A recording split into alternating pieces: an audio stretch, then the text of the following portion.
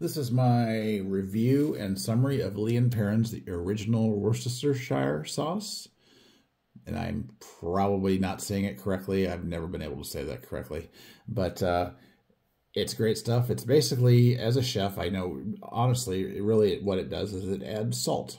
It adds salt to anything that you want, and some flavors too. But it's mostly about salt.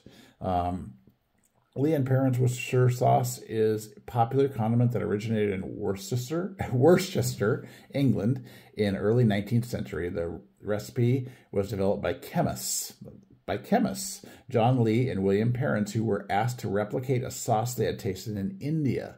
After initially finding the sauce to be unappetizing, they set it aside in their cellar.